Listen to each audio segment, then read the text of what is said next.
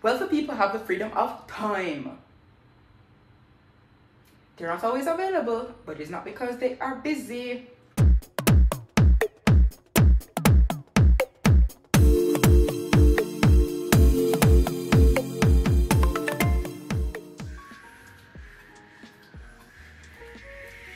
Hey guys, welcome back to my channel. Today, I have some information I'd love to share with you.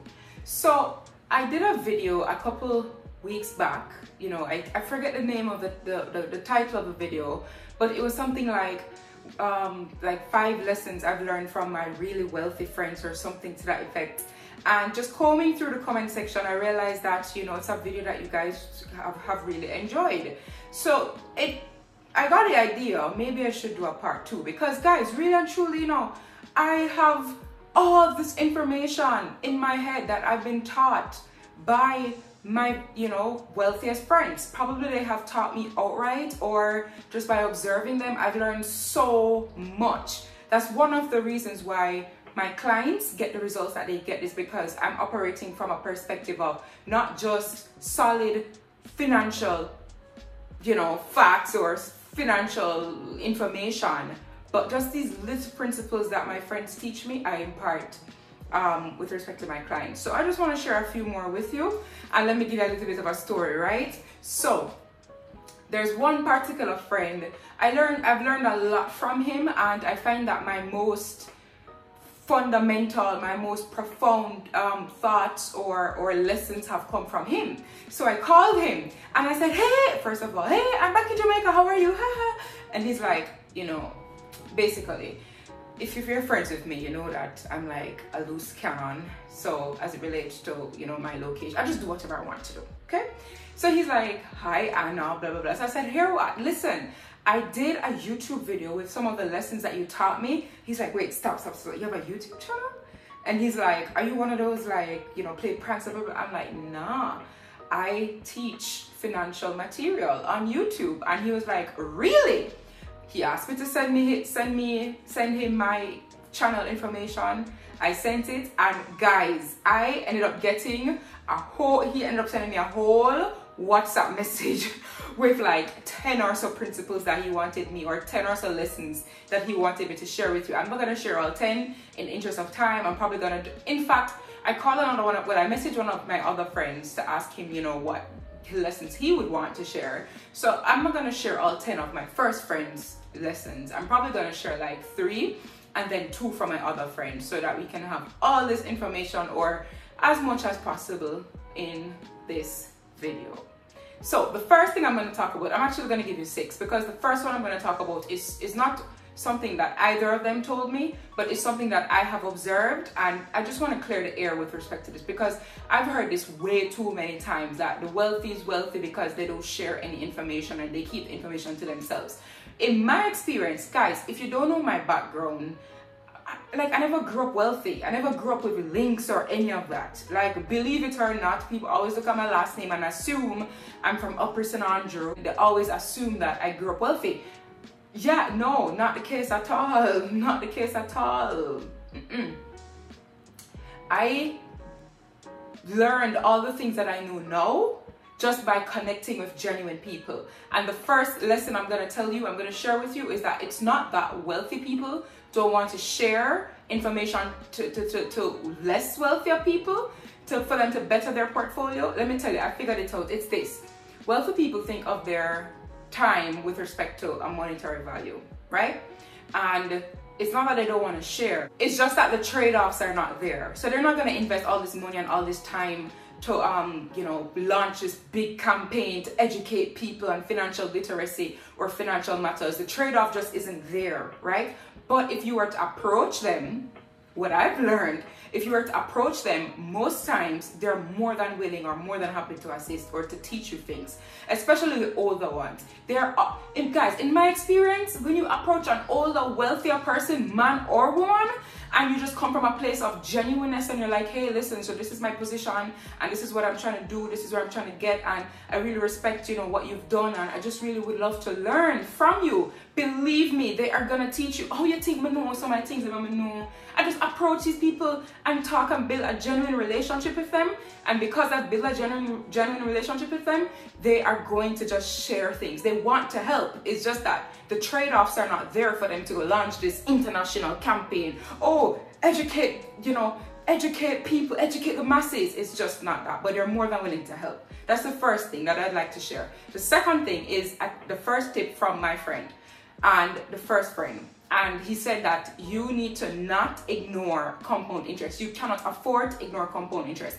Compound interest is how you get wealthy.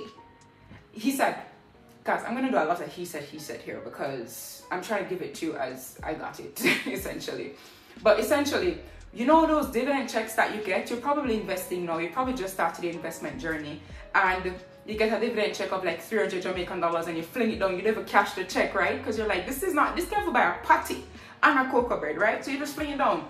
Well, you're not supposed to do that. You're supposed to reinvest all of this money, because money on top of money gives you more money. And it gives you free money.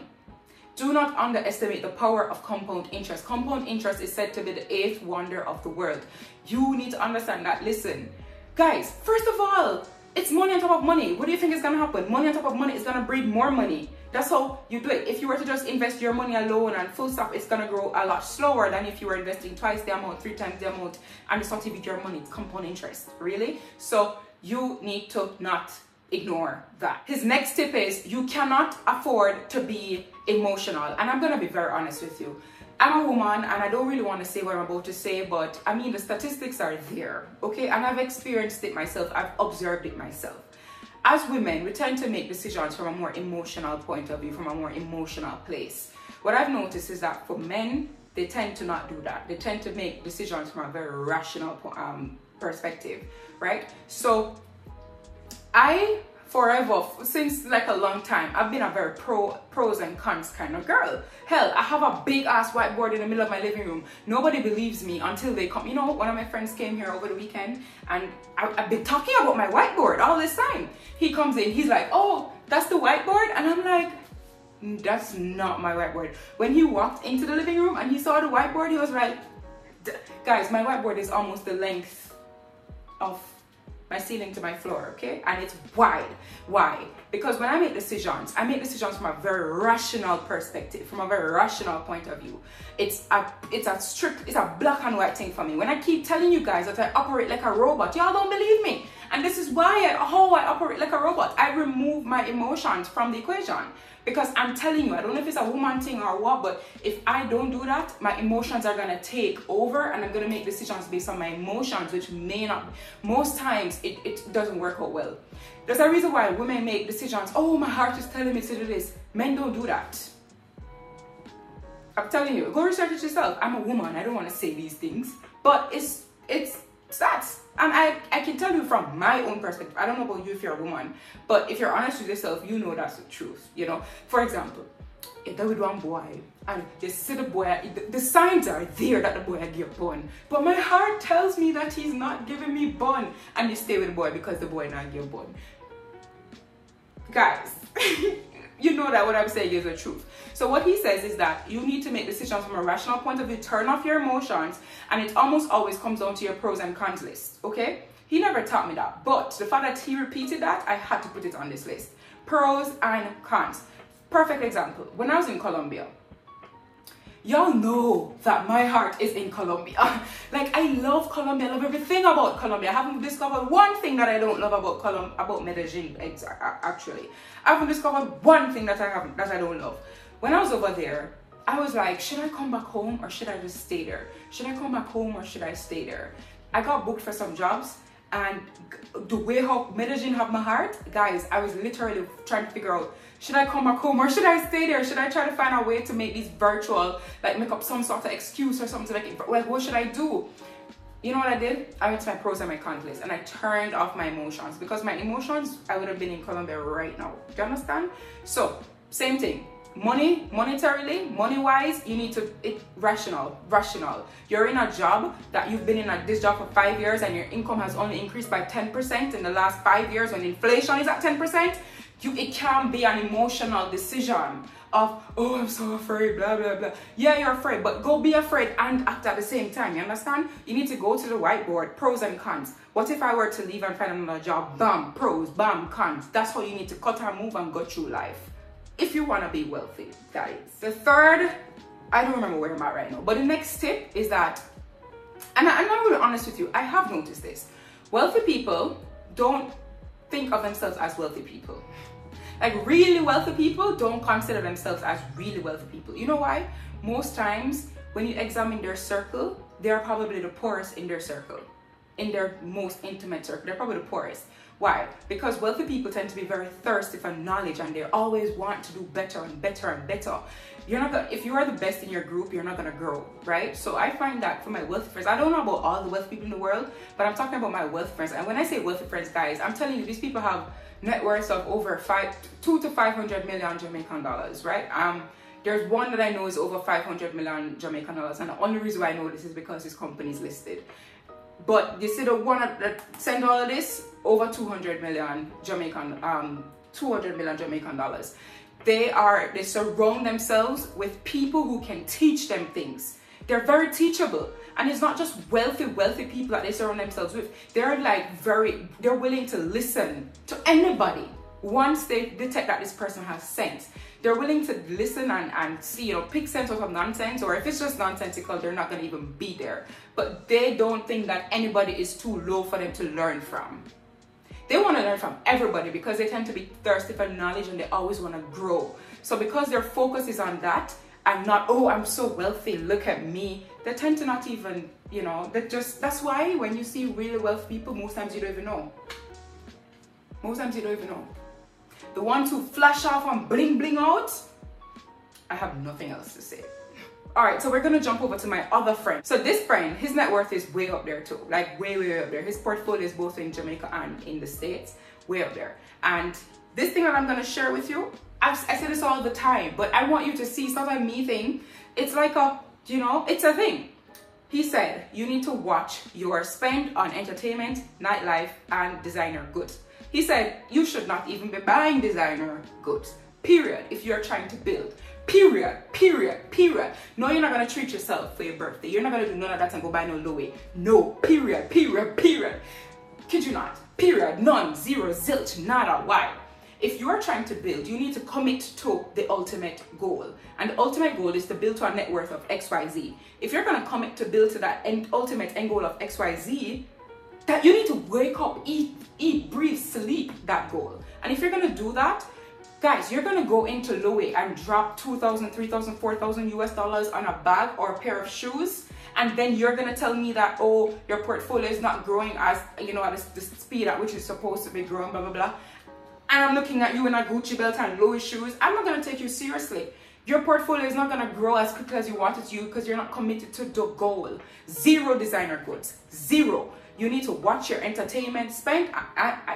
These are not my words. In fact, let me open iMessage right now. He says, let go of high-end brand goods while you are building. And secondly, watch your spend on entertainment and nightlife. So all those who want to party and go, first of all, yeah, bust the buckle, yeah, bust buckle. Yeah, let go off for that. Let go off for that. Listen, I understand if you're like, you appreciate alcohol. Hell, have you met me? I'm a rum girl. Everybody in Jamaica is supposed to know say me's a rum girl, right? But guys, if you want to do that, don't go spend 30, 40 grand on a bottle in a party when you can go down to the liquor store and buy for 10 grand. That's actually, yes, these are accurate numbers, These are accurate numbers. But no, most people want to go up in a party and bust buckle and the sparks and the flat. Don't let go off of that. Let go off of that. You need to go back to your why. Why are you trying to get wealthy? Are you trying to get wealthy to prove that you want to get wealthy? Because I'm going to insert my thing now, something that I've learned. I don't know where I learned it from, but I tell my clients this all the time. You see, the wealthier you get, the more you're going to realize that the more under the radar you're going to want to be. I'm telling you, the more money you start getting, the more exposed you're going to feel, and the more you're going to want to fly under the radar. Not illegally, just like you don't want nobody to know your business. I'm telling you. Next tip, you can't escape business. So for all of you are gonna say, oh, I don't have a business ed, I'm gonna like business. You can't escape it if you want to be wealthy. Your 9 to 5 is not going to get you to a place of wealth. You have to have some sort of business to supplement your 9 to 5 income. Why? The income from your business is unlimited. So if you want to build to this goal of wealth, and remember on this channel we know the difference between rich and wealthy. If you want to be wealthy, the 9 to 5 isn't going to cut it. So you need to go get comfortable with business. Go read what you need to read. Go talk to some more business people. Whatever you need to do, but it's not going to cut it. You can't escape business. I tell my clients this all the time. Here's the thing. Most people are paid based on their time. Wealthy people are paid based on their value. That is why, you know, somebody will come and talk for 10 minutes and bam, it's $2,000 US. It's not about the time. Meanwhile, $2,000 US, you are work 30 days, 30 nights, and that's not even your paycheck, right? It's not about that. Most people get paid according to their time. Wealthy people get paid according to their value. And most time that leads off to business. So you can't afford to ignore this arena. The last tip I'm gonna give you, I think I've gone way over, like whatever, I don't have them numbered. But let me see which one I want to talk about. I love this one. So I used to think that, oh, I need to be so busy to be making money, blah, blah, blah. Nah, fam. So here's the thing. Wealthy people have a freedom of time. They are most times not available, not because they are busy, but because they don't want to talk to you, they don't want to go there, they don't want to do that. But they have the freedom of time. They can do whatever they want to do. So I'm sure if you were to call Michael Leachin, he's going to be unavailable, and people are going to assume he's going to be unavailable because he's so rich and he's so busy and he's doing all this work. Michael Leachin is probably sitting in his boxes right now in his living room somewhere in some corner of the earth, like, I don't know, playing PlayStation. I don't know what Michael Leachin does, but just for what he's doing. But if you're to call his office or call his team, they're going to tell you he's unavailable. Wealthy people have the freedom of time. They're not always available, but it's not because they are busy. Okay? All right, look, I'm gone way over time. I hope this video helps you. I was so excited to do this video, guys, because I think this is going to be the last part of this thing. If you want me to do a part 3, I can. You can let me know in the comment section. But there's so much I want you to know.